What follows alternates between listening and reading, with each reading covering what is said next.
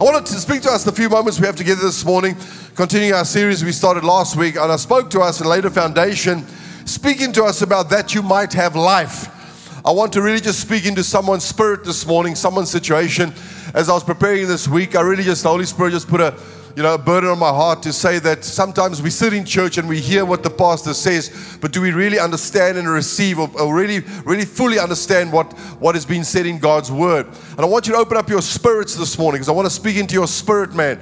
I want to speak into your intellect. I want to speak into your spirit, man. Because sometimes we're under circumstances, we got situations that push and press us, which is normal in life. And Jesus said, in this lifetime you'll be challenged, but I've come that you might have life. You'll overcome, but I've come that you might have life.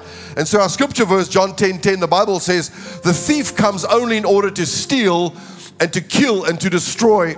But I've come in order that you might have life and have life in all its fullness. Listen what the Bible says. The thief comes only but to steal, kill, and destroy. But I have come in order that you might have life and that you might have it in its fullness. We're speaking about this life is the Zoe life, superabundant in quantity, superabundant in quality. Now we speak about the resurrection life. We had Good Friday recently, Resurrection Sunday.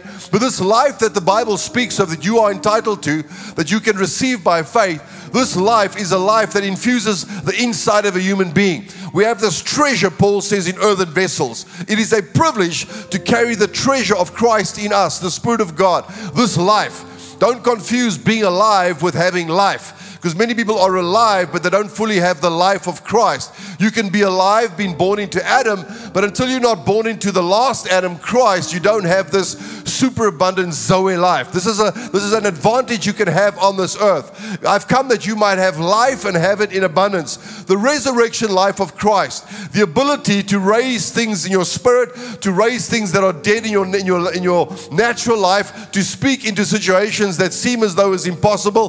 This is the life we speak of. To run your business, to run your marriage, or to be married, to understand life, God gives you an edge. He gives you His Spirit. And He says, I've come that you might have this life.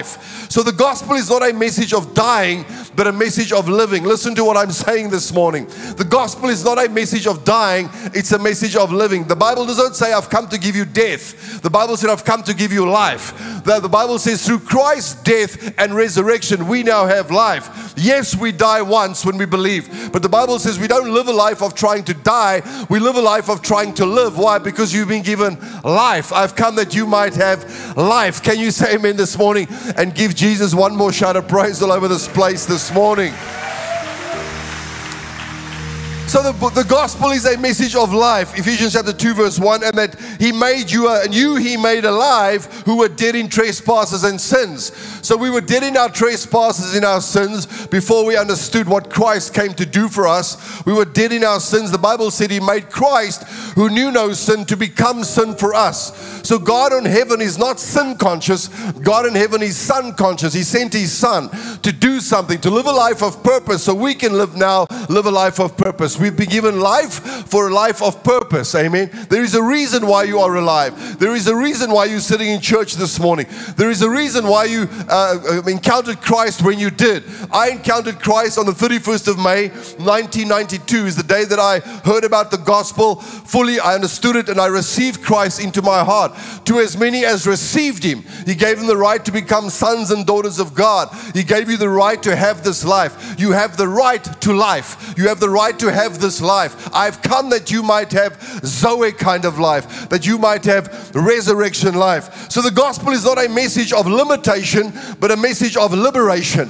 Sometimes we think religion wants to limit us, what we can't do. You kan nie dit nie, jy mag nie dit doen nie, jy mag nie dit dat doen nie. Nee.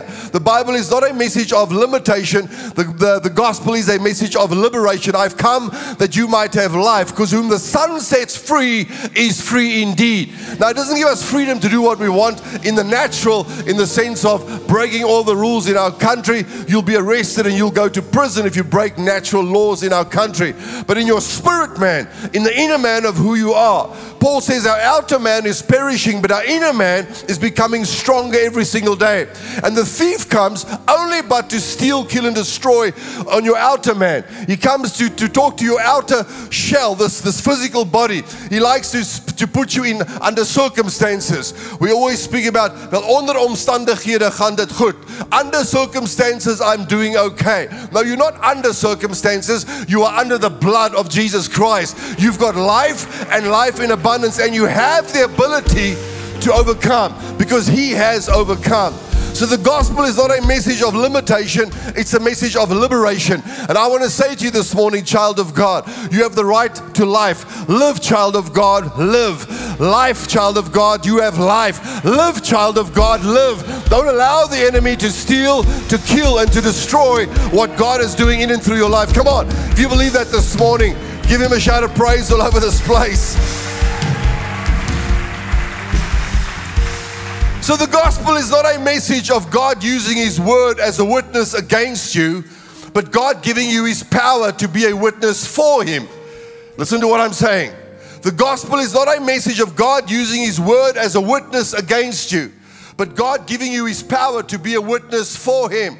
You see, the Bible says in Deuteronomy 31 verse 24, so it was when Moses had completed writing the words of this law in a book. 10 commandments Moses was given, and then they expounded these laws to 603 additional laws. Listen what the Bible says. So it was when Moses had completed writing the words of this law in a book. 613 ways in which you have to be perfect. 613 ways in which God is going to love you. 613 rules and regulations that you have to keep in order to be made right with God. If you broke one of these rules or regulations, you were guilty as sinner, and you had to wait until the Day of Atonement, one day in the year, when the priest would take animal blood. They would bring the sin offering of Israel before God. The Day of Atonement, atone at one. There was only one day in a year where you could be at one with God. That was the Day of Atonement. And that's when Israel felt vindicated, when they felt loved, when they felt accepted, when the high priest would blow the shofar and say, God has accepted our blood offering of an animal. And the Bible says, Moses, who implemented this law into Israel's rules and regulations of religion, the Bible says when he wrote these words of this law in a book, when they were finished, notice, he finished writing the laws in a book. That Moses, verse 25, commanded the Levites who bore the ark of the covenant of the Lord, saying, take this book of the law and put it beside the ark of the covenant. Put the law of Moses beside the presence of God, listen, of the Lord your God, that it may be there as a witness against you. So the law was put there to be a witness against the things you did right or wrong. If you broke the law, you were guilty. But listen what the Bible says. In Christ, the rules change. A new commandment I give unto you. Why? Because the Bible said Christ is the end of the law. The law is still very much alive, but it's not applicable to those who are in Christ, because Christ said it is finished. Moses said, I'm finished writing the law, and Christ said it is now finished. No longer does that law have to work against you. It is now God's power towards you. God loves us. It's the love of God toward us, not the judgment of God, not the wrath of God towards us. Come on, that is some good news this morning. It's no longer God against us, but God is for us. Paul the Apostle said, if God be for us, who can be against us? Who or what can be against us? Acts chapter 1 verse 8, listen what your Bible says. But you shall receive power when the Holy Spirit, life, you shall receive the power of life when the Spirit of God comes upon you, and you shall be a witness to me, for me. So the Bible says the law of Moses served as a witness against us, but the Spirit of God now makes us a witness for Him. We're there to tell people about the good news of Jesus Christ, what He has done for us. Can you say amen this morning? So God is not a God who is out to get you. God is not a God of judgment. God is not a God who's out to punish you. The Bible said He made Him who knew no sin. He put all of judgment and punishment upon Christ. And to as many as received Him, to as many as believed in what He has done for us, makes us right with God, that you now may receive this life. And when you live your life, you can live your life to the max and to the full, knowing that we don't fear the day of judgment, because God is for us and not against us. God is not the God of the swivel chair. He doesn't turn His back on you today and face you tomorrow. No, the Bible says we boldly come to the throne of grace every single day, and we cry out, Abba, Father. We have a loving Father who wants to be in relationship with you, wants to walk with you, and wants to deposit life into you. Come on, family, that is some good news this morning. Give Him one more shout of praise all over this place this morning. So many early Christians, I lived there for years. Always believed that God was out to get me. Even though I was born again, I was saved. And I thought, man, if I make a mistake, surely God's going to get out to get me. I mean, I was at one stage in my early Christian years when I used to think if things go wrong, it must be because I've done something wrong. So surely God is He's busy teaching me a lesson. He's punishing me. When I got sick, it must have been I must have opened a door for sin somewhere. Now, please, there's natural foolishness. If you do foolish things, there's consequences to our natural actions. But we can't always equate that if something goes wrong and I'm a child of God, God is out to get me. Listen to what the Bible says. The Bible says no longer does the law serve as a witness against us. The Bible says the life that God came to give you, you now become a witness for Him. We have to be light and salt for Him. We have to go out into the world. He's the light of the world, and His light shines through us so we can tell people about what He did. But I want to say to you this morning, if you're a businessman and you're going through some difficult times, your cash flow issues, or you're going through you're not where you think you should be, or you're battling in some area, don't look for a demon under every rock. Don't think it's the devil trying to do everything. Sometimes it's just common sense. Just read a book. Attend a seminar. Go ask somebody who's successful in business to help you become a better businessman. But it's not God who is trying to bankrupt you to teach you a lesson. God does not give you cancer to teach you a lesson. No, my brother, my sister, you have to change your perspective of who God is. I've come that you might have life, not that you might have punishment, not that you might have death, not that you might have sickness, not that you might have depression. I've come that you might have life. But the thief comes only but to steal and to kill and to destroy. So God is spirit, and the true worshipers worship in spirit. So the minute you try to approach your Christian walk in the natural only. That's what religion does. They say do signs on your body, or everything's external. Jesus comes to the Pharisees and the Sadducees and He says, look at you people. I mean, Moses didn't have all these clever things, and over time they added to religion. Now they've got all the phylacteries. He says you've got these garments. The high priest wore this color. This priest wore this color. They had all these ornaments and bells and pomegranates on the bottom of their dresses, and they had these head garments on. They had staffs. They had all these different things because it indicated the external religious acts of humanity. It indicates how holy you are based upon your obedience towards trying to be a good person. Now, are we trying to be good people? Of course we are. But it's no longer about how good we are in our natural man. It's about what Christ has done inside of us and what Christ has given us. He came to fulfill every requirement of that law that Moses wrote that was finished.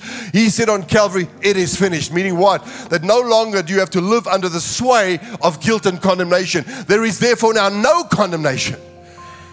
Pastor, you're giving people a license to sin. They were sinning quite well before I made that statement. Paul writes in Romans 6, can we use grace as an excuse for sin? He says, certainly not. Don't change my words, says Paul. Don't twist my words. He says, you need to understand what Christ has done for you. Because once you understand that, you'll stop trying to finish what Christ already has finished. People are trying to finish what Christ already has finished. I must know He has. Listen what the Bible says. The old covenant was performance driven, but the gospel is purpose driven. So you have to perform. On a scale of 1 to 10, we always like to say, I say it as well. On a scale of 1 to 10, how would you rate this or how would you rate that? On a scale of 1 to 10, 9 being this or 1 being that. You know those forms you fill in online? It's the same thing when it comes to the 10 commandments of Moses. On a scale of 1 to 10, how did you perform this last week? Thou shalt not, thou shalt not. The Bible says it's a ministry, Paul calls it a ministry of death and condemnation. Because when you can't keep up to the perfection of that law, we start to live lives of guilt and condemnation. Now we start to change our theology to suit our circumstances. The Bible must be saying this, or God must be trying to teach me this lesson. No, my brother, my sister, I'm here to tell you this morning, I've come that you might have life. I became sin for you so you could be made right with God. You didn't have to die. I died on your behalf so you could be made right. I became poor that you could become rich. Pastor, but I mean, you must be careful now. You don't be labeled as a prosperity preacher. I'm going to show you this morning what the Bible says. Listen what the Bible says. Luke chapter 4 verse 18. The purpose scripture of Christianity. I've labeled this Luke 4, 18 and 19. I believe this is a Christian's purpose scripture. If you want to know what your purpose is as a Christian, read Luke 4, 18 and 19. 2 verses in your Bible. Luke chapter 4. It is your purpose-driven scripture verses for your Christian life. Listen what the Bible says. The Spirit of the Lord is upon me because He has. I love that. The Spirit of the Lord is upon me because He has. Notice the Bible does not say the flesh of the Lord is upon me because I must.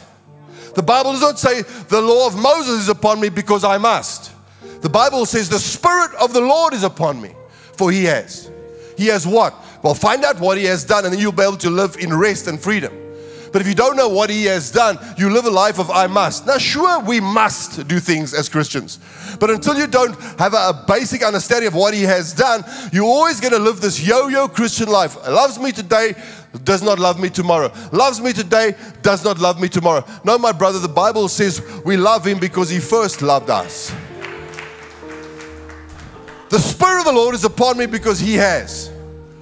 The Spirit of the Lord. Moses had no spirit. That's why when King David fell into sin with Bathsheba, the first thing he prayed was, take not your Holy Spirit from me. The Holy Spirit came and went in the Old Testament based upon your performance of keeping the law. It was a burden. So when Christ says in Matthew chapter 19, come to me all of you that are burdened and heavy laden, He's speaking to the Jews saying, you Jews that are trying to live these holy lives of perfection under the impossibilities of the 613 requirements, He says, come to me. And I'm going to give you eternal rest. Why? I'm going to give you inner rest. Because I'm going to send my Spirit. Pentecost, we're going to celebrate in a few weeks' time. Good Friday, death. Resurrection Sunday, life. Pentecost, 50 days later. So Pentecost it's a Jewish celebration. It's not a spiritual thing. It's a Jewish celebration. Pentecost, 50 days after Easter, Resurrection Sunday. So we say we're Pentecostal. Well, whatever that means, it means that God's Spirit has been sent to us. He pours out His Spirit. Joel said, I'm going to pour out my Spirit. The difference between trying to live an external religious life of behavior versus understanding the deposit of the Spirit of God in us changes the rules. Because God is Spirit. And the true worshipers worship in spirit and in truth. And I will send you a helper. John chapter 16. I will send you a helper, the Parakletos, and He will guide you into all truth, not into all deception, not into all punishment, not into all judgment. He will guide you into all truth. Jesus said, I am the way, I am the truth. So if He's going to guide you into all truth, He's going to guide you closer to Christ. And He will teach you of my ways. He will reveal me to you. Because Jesus was on the earth for 33 years. We are 2,000 plus years after Jesus' physical life on this earth. We didn't spend time. We didn't have the privilege to touch Him. We didn't have the privilege to eat with Him. We didn't have the privilege to ask Him a question. So Jesus says, I won't leave you as orphans. I will come to you. So many spiritual or Christian orphans, they think that they're alone. No, you're not alone. Because you have the Spirit of God. You have this life. You have this deposit in you. Paul says it's a treasure. It's a treasure. It's a privilege that God would take your human temple, your fallen, human, sinful piece of flesh that's going to go to a box one day, cremated, or it's going to be eaten by the worms, that He would deem it a privilege to go to you, to me, this guy, me. Paul says, of all the sinners, I'm the greatest. He says, dit gaan my te bowe. Hoe kan God 'n man vat soos ek, Paulus, wat 'n godslasterende man was? I was a persecutor of the church. I set up meetings to catch Christians and murder people.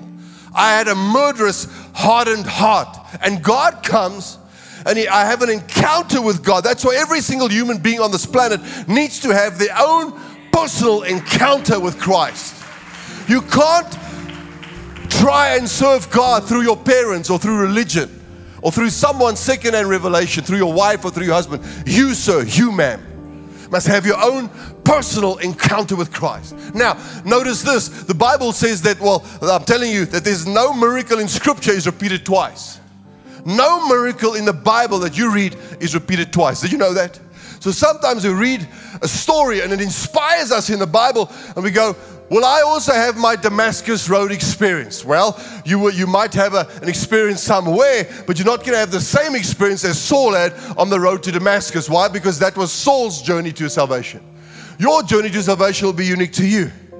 I woke up one morning with a hangover in my parents' house after drinking Captain Morgan and Coke profusely the night before. My head was banging, and I woke up, and Pastor Ed Rabbit from Hatfield Christian Church those years was on television, and he was preaching, and he spoke through that television. I walked into the lounge at that time. I heard what he said, and it's almost like this feeling came over me. I went, I must change my life through the words the man spoke. Because the Bible says people hear through the foolishness of preaching. So what I'm saying to you might you might receive it as A, but the person on that side of the room is receiving it as B, and the person over there is receiving it as C, because the Bible said it's the manifold wisdom of God. It's the unsearchable riches of God. You look at God's word from different angles. You look at it like this, and you say, well, that's what I believe. But this person is in this situation, and they look at it from this angle, and it means something totally different to them. Same scripture verse. It's this incredible, unfathomable mystery of this most powerful message any human can hear is the gospel message of Jesus Christ. And the Bible says, Paul says, I can't understand how God would take me, a failed Jew, an intellectual Jew, but a failed Jew when it comes to understanding who this person is. And Paul writes through most of the letters he writes to the churches, I want to know Him. He said, I preach Christ crucified and Him only. He said, I want to know Him. In the fellowship of His sufferings, I want to try and understand what it took to suffer for me so I could be free. Not that you must suffer. I want to understand how He suffered so I can get a full understanding of what the gospel really means. And I want to understand Him in the fellowship of His sufferings and in the power of His resurrection. There it is. The power of His resurrection. There is a power that is available to every human temple that walks around on this planet when they believe and they hear the gospel. The Bible said, and God will take this incredible power, the same Spirit that raises Christ from the dead. He says, I'll place it in you.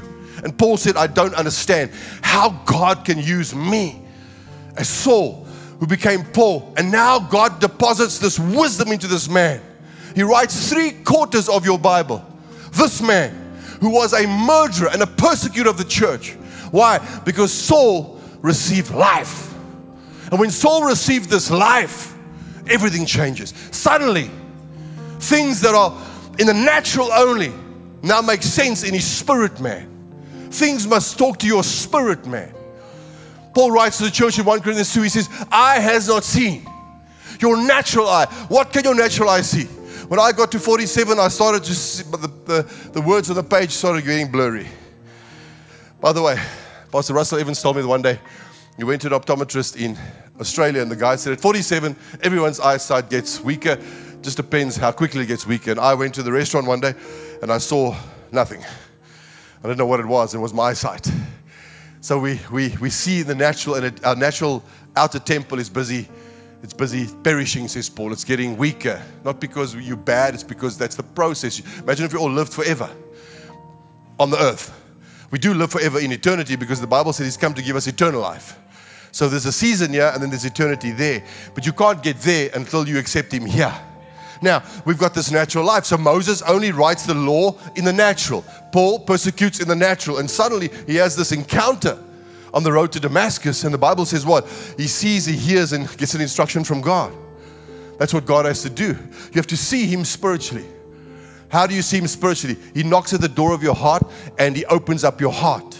Because He comes and He resides in your heart. Romans 5 says what? That the love of God has been poured out into our hearts by the Holy Spirit. So you actually, if you're a born-again Christian, you actually want to love more than hate. You actually want to forgive more than walk in unforgiveness. You actually want to do good more than bad. Why? Because the love of God has been poured into your heart. So He's busy with the good work. But if you assess everything according to the natural, you become religious.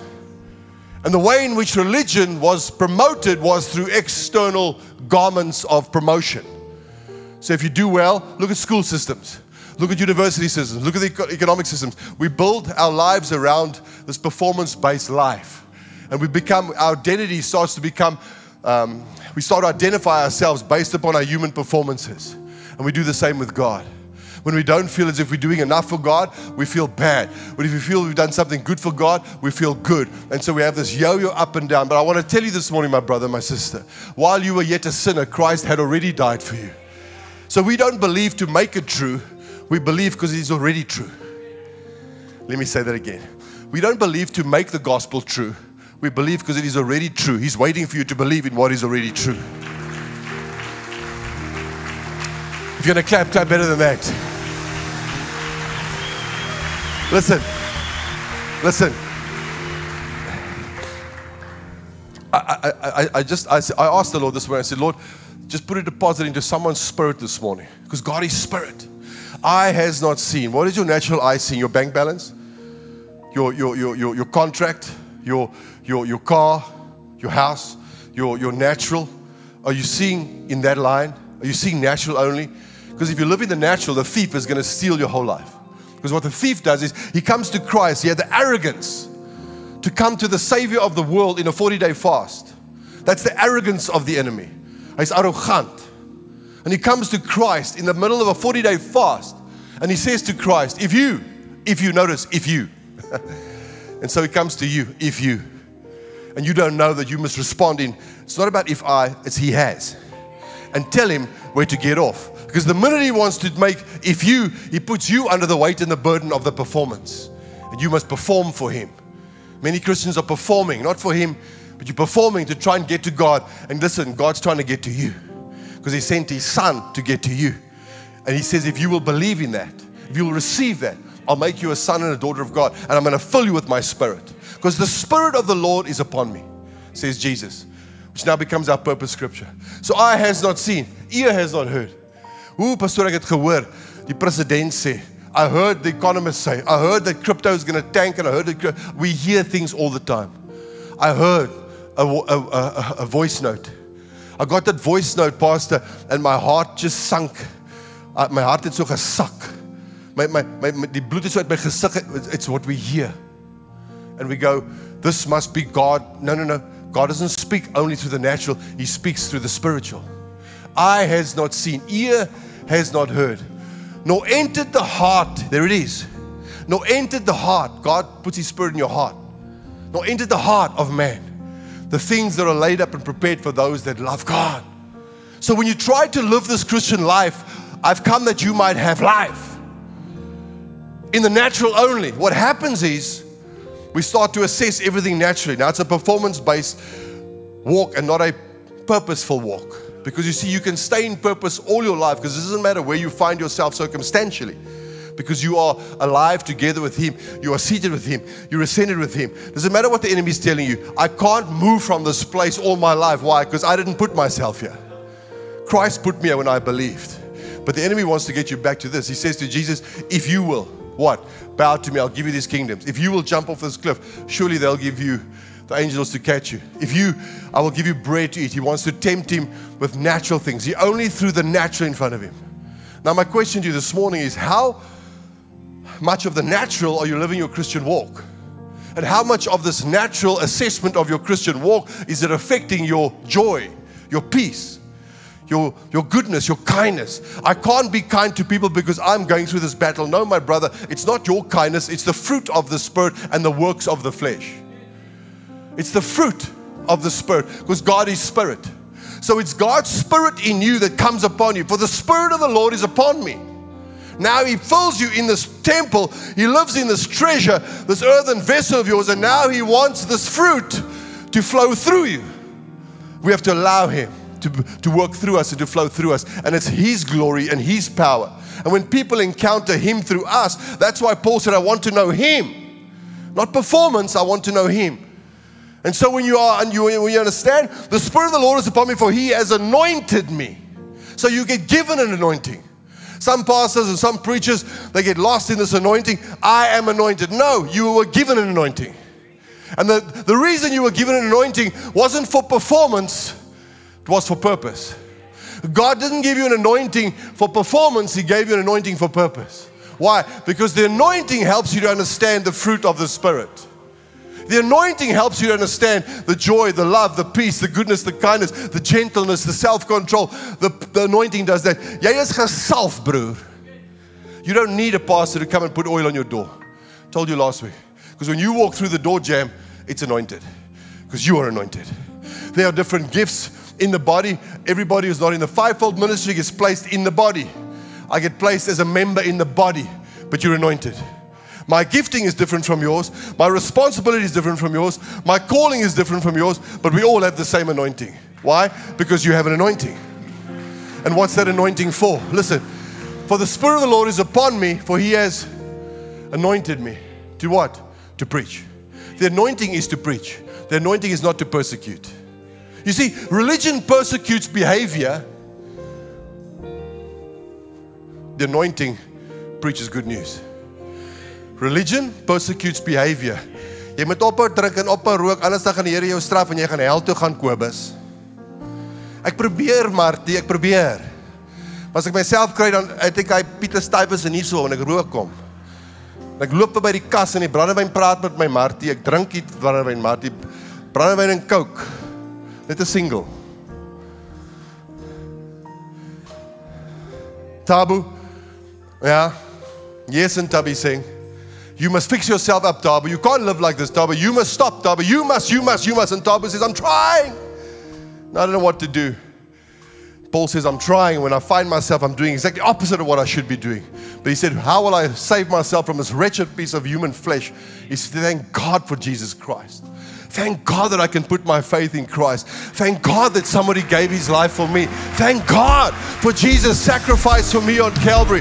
The Spirit of the Lord is upon me, for He has anointed me. Listen, I must finish. The media says I preached too long. The media's going, we didn't say that. I just made that up. The Spirit of the Lord is upon me, for He has anointed me. That's why, young girls, you are not what Instagram says you are. You are not flesh. You are a house for the Spirit. You have a flesh box, but that's not who you are. You are a spirit, you have a soul, and you live in a body. That's why when you die on the natural, when your natural life leaves, when we have a funeral for you, we're all going to have a funeral one day. And they're going to put a coffin either in the front of a church or somewhere at a place. That was the house that God gave you to live in for the time on earth. Now we want to make this thing our identity. And you get a new identity in Christ. A spiritual identity that is perfect, that is holy, that is righteous, that can never lose its salvation because it wasn't yours in the first place. But yeah, in the natural, I can lose my peace, I can lose my joy, I can get depressed, because the thief is going to keep you busy. Yeah. Fix yourself up. And Jesus says, while you were still a sinner, Aidan, I already died for you. Will you come across here and just believe? Will you look at me? Looking unto Jesus. Looking unto Jesus. Not looking unto Moses. Not looking unto Isaiah. Not looking, yes, they prophesied. Yes, they spoke things that were to come. But we don't look there. Looking unto Christ. The author, notice, the author and the finisher.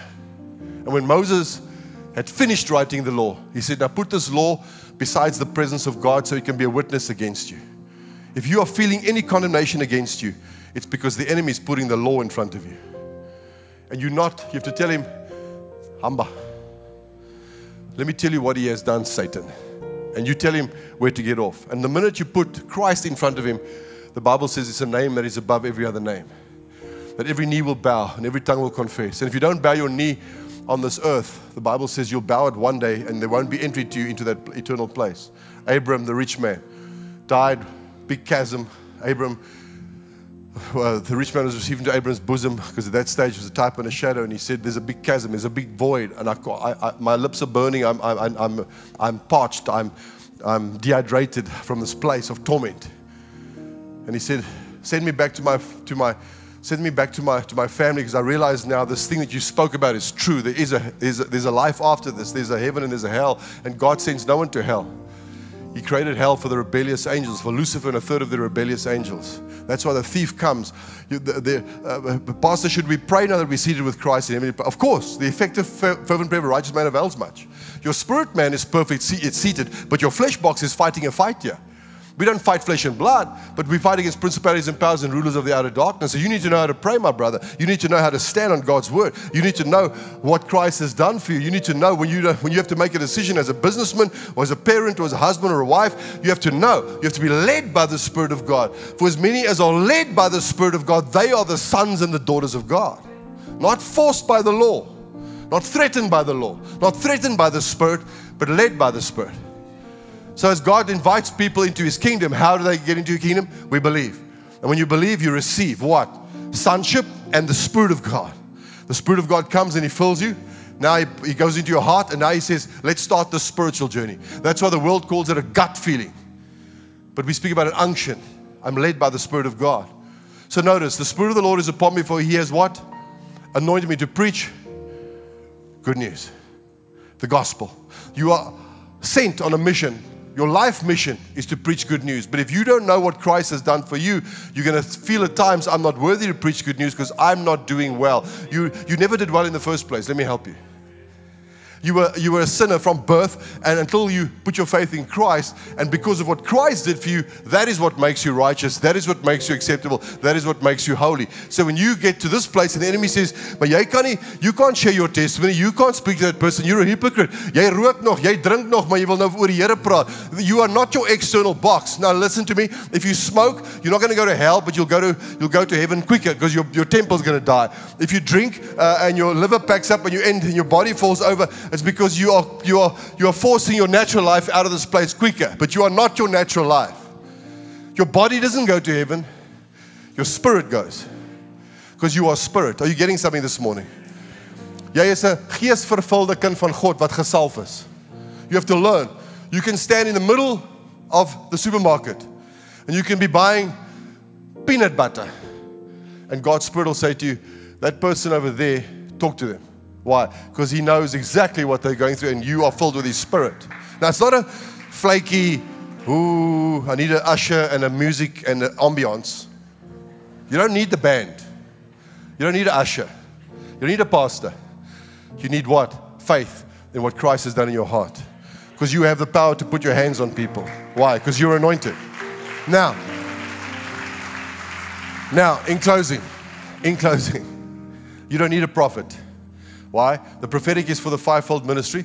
The apostle, the prophet, the evangelist, the pastor, the teacher, the fivefold ministry. That's for the body of Christ. That's for the equipping of the saints, for the work of the ministry. That's the prophet. You don't need to go to a prophet to tell you something that the Spirit of God can't tell you by yourself. Let me say that again. You need to go to a prophet for a prophet to tell you something, because the prophet is not the Holy Spirit. The prophet is a function in a fivefold ministry. The prophet doesn't, listen, Hebrews chapter 1, in days gone by, God spoke to us. Read your Bibles tonight, Hebrews chapter 1. In days gone by, God spoke to us by the prophets. Isaiah, Ezekiel, Jeremiah, your prophets. He spoke to us by the prophets. But today He speaks to us by His Son. Who is His Son? Jesus. What did His Son say? I won't leave you as orphans. I'm going to send you a helper. The Spirit of God is now in us. The Son and the Spirit are with us. You don't need a prophet. You have the prophetic word. 2 Peter 1:19. You have the prophetic word. The word became flesh. Jesus became flesh. The word became flesh and dwelt among us, and we beheld His glory. You don't need a prophet. The prophet Christ came to the earth and He became flesh, and now we've beheld His glory. Now because He came, He died, He was buried, He rose and He ascended, and He sent the Holy Spirit. He will tell you Himself. You don't need a prophet to tell you. A prophet can confirm what the Spirit of God's been prompting your spirit man. But a prophet doesn't need to tell you. There's a person called John here. Yes, John, I sense. Meantime, they've got a team of people that have gone into Facebook and they made John sit there. And he looks on Facebook profile and he goes, John is an engineer and he's married to Mary. John, he said, yes, you brother, the Lord tells me come here. And John runs up there, he's a visitor in the church, and all the gullible Christians sit there and they go, woo, prophesy, man of God, prophesy, man of God, prophesy. I feel the Lord telling me you must give $1,000 today, in the next 1,000 minutes, and you'll get 1,000. Says, die grootste klomp nonsens. Hou jou geld. And then John comes forward and the prophet goes, the Lord tells me, Mary. How did you know? Facebook. The Lord tells me, give him the fivefold ministry. And if a prophet advertises coming to town, prophetic miracle conference. What is a prophetic miracle conference? Because you are the miracle. When Christ filled you with His Spirit, you are the miracle. You are the living miracle. You are the walking miracle. When Christ put His Spirit in you, you are that lost coin. You are that precious coin. Christ put His Spirit in you. Now, live, child of God, live. Walk with the Spirit of God. Walk in discernment. Walk in wisdom. Walk in victory. Walk in power. Walk in overflow. You have the right to live, child of God. You have the right to live. Jump on your feet this morning. Come on.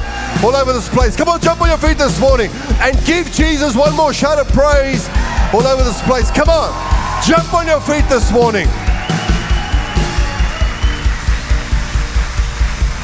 Stay standing this morning. I didn't even get to offer my sermon. Stay standing. Put the lights on, please. Leave the lights a bit brighter.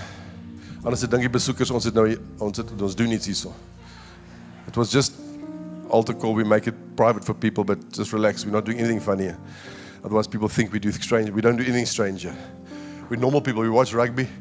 Have you seen Chasing the Sun 2? Watch it. It's good. I like it. But bietjie vloekwoorde, maak jy oortjies toe.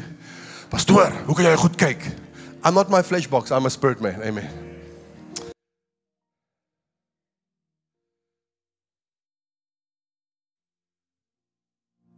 God is spirit.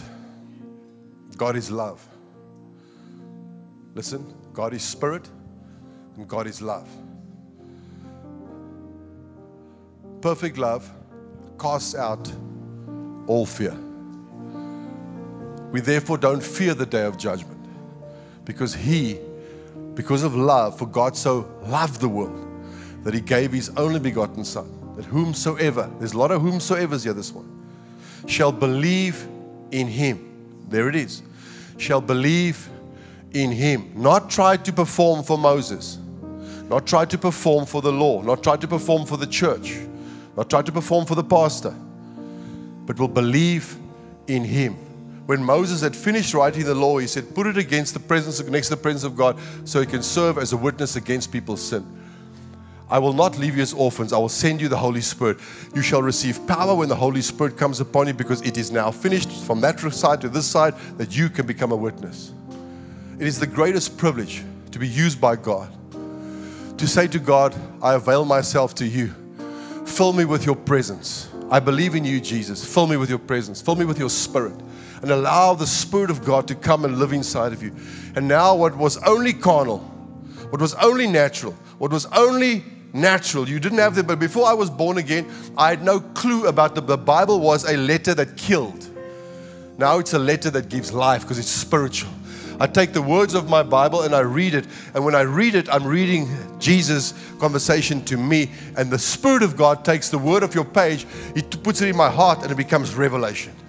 Before that, I had to get information. Religion can only give you information. But anointing and relationship and the Spirit of God gives you revelation. And until you haven't moved from that side of the physical to the side of the spiritual, you're always going to try to understand your Bible, your Christian walk naturally. And my challenge to you this morning is, if you will allow God's Spirit to come and live inside of you and say yes to Him.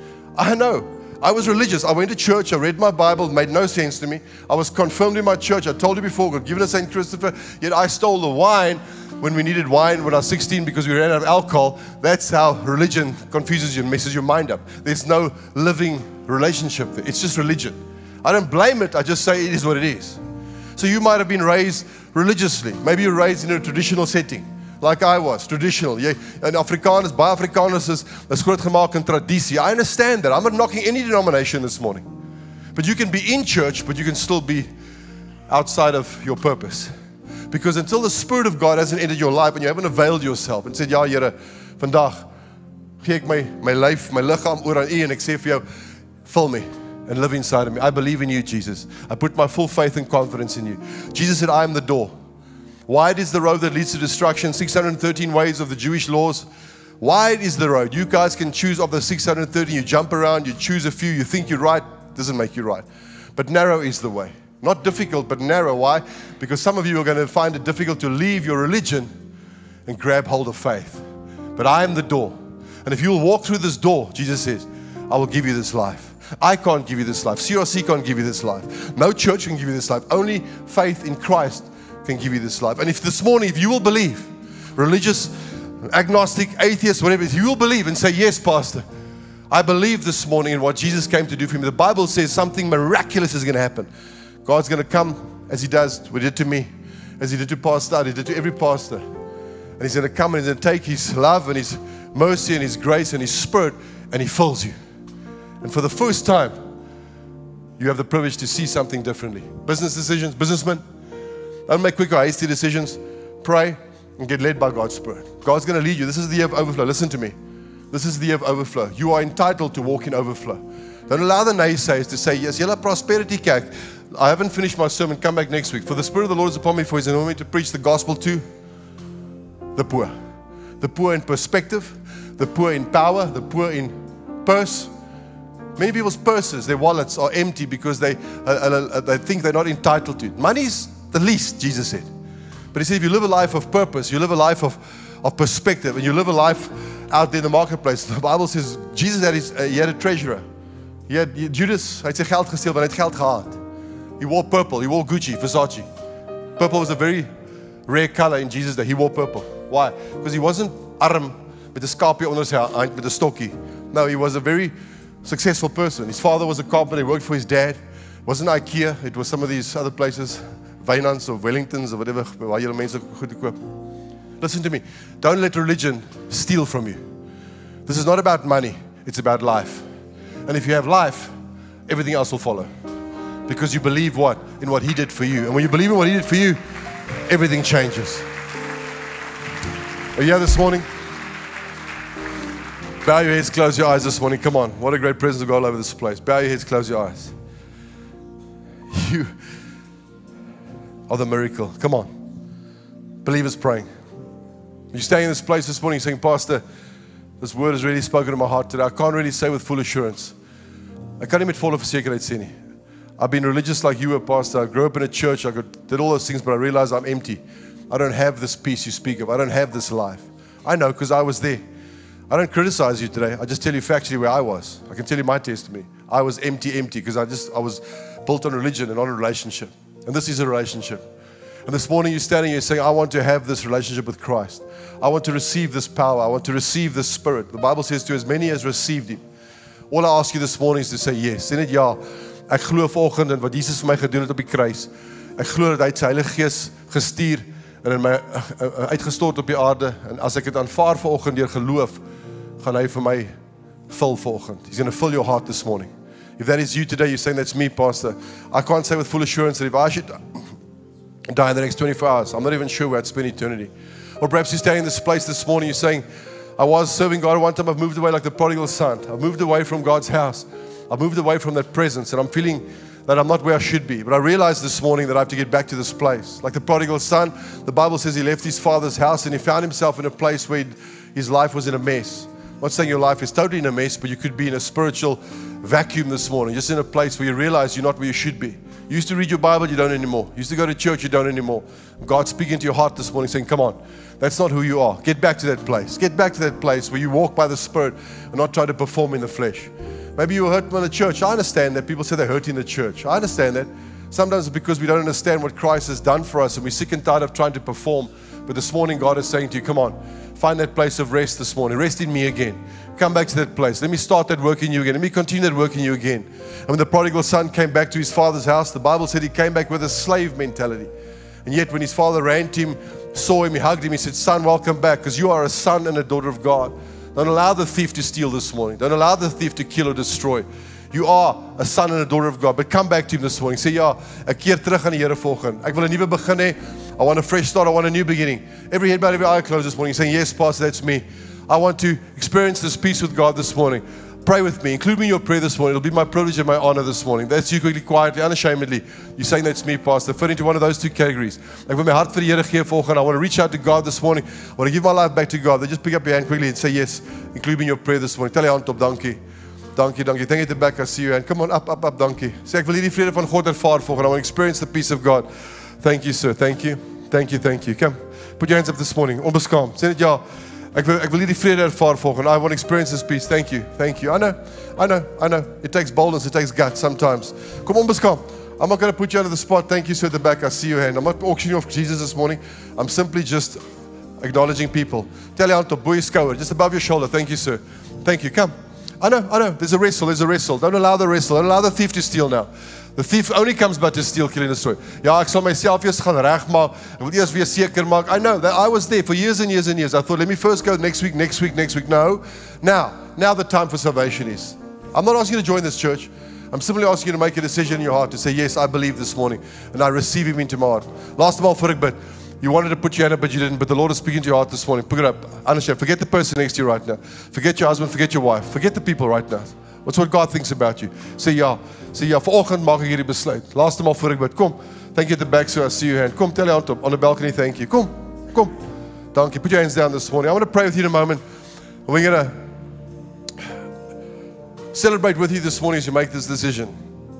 And if you put your hands up this morning, you're in this place, you're saying, yes, this message is spoken to my heart, Pastor. Again, I say to you, I'm not asking you to join the church. I'm asking you simply to make a decision this morning and to say yes to Him.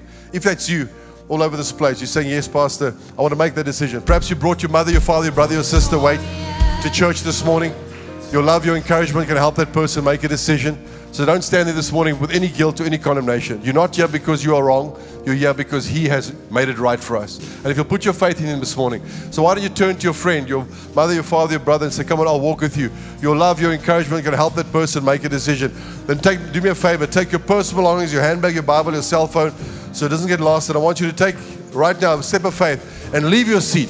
Come and join me at the altar, and we're going to pray together for you. We're going to cheer you on like heaven is. Come and make that decision this morning. Come and receive your freedom.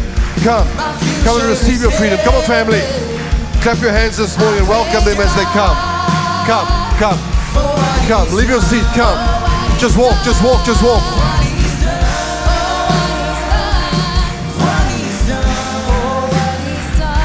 Walk boldly. Come on, walk. Come on, cheer them on. Come on, leave your seat. Leave. Come. You're not walking for me. Walk for yourself. Come.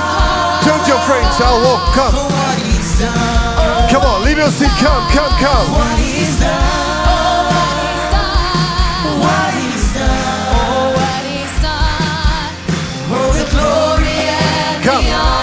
Cheer them on. Yeah, they're still coming. People are still coming. Come. My sins are forgiven. Say today, I believe. My future is heaven. I praise God. Come. For what He's done. What He's done. Come. Oh, the glory and the honor to the Son. Come on, family. Cheer them on. My future is heaven. I praise God. Come on, God loves you, man. God loves you. Come. What He's done.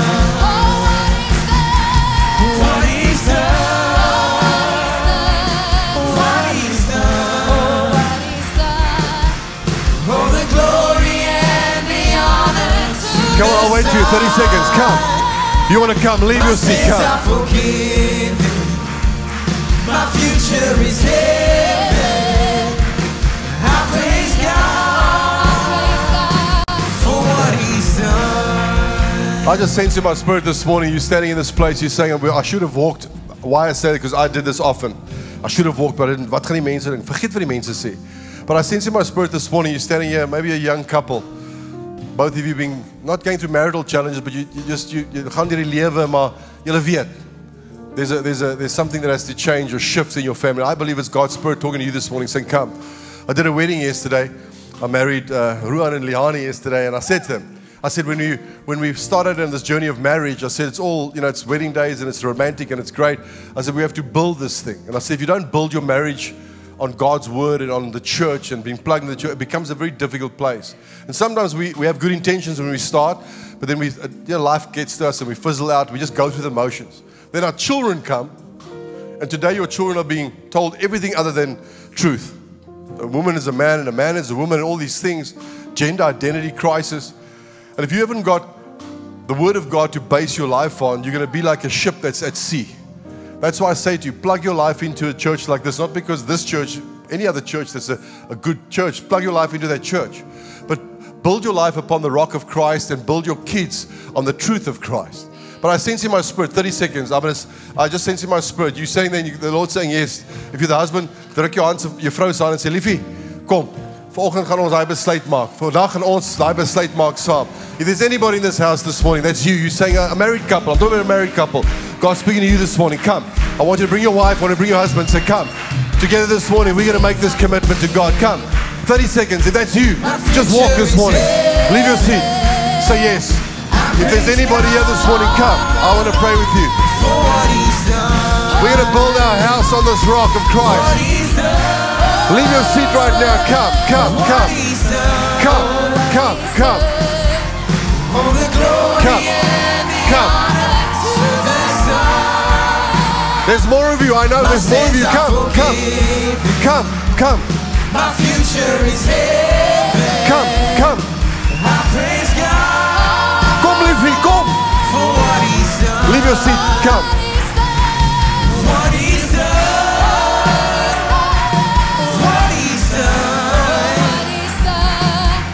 All the glory and the honor to the Son.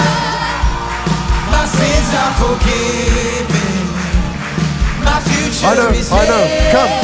Vat jou man se hand, vat jou vrou se hand, sê, kom. Vandag maak ons 'n besluit.